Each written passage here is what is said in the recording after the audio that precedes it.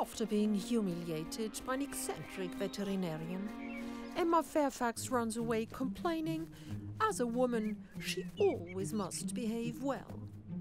She'd rather be a man. A timid seed of emancipation must have been planted in my child's mind while I watched my very first film. I fell in love. But as with all first loves, they'd come along with a slight sentiment of embarrassment for having chosen quite the wrong person.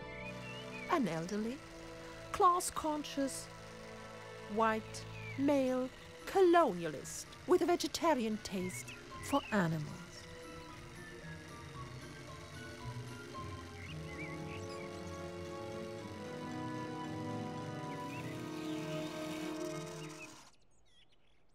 Have you heard the latest rumor in town?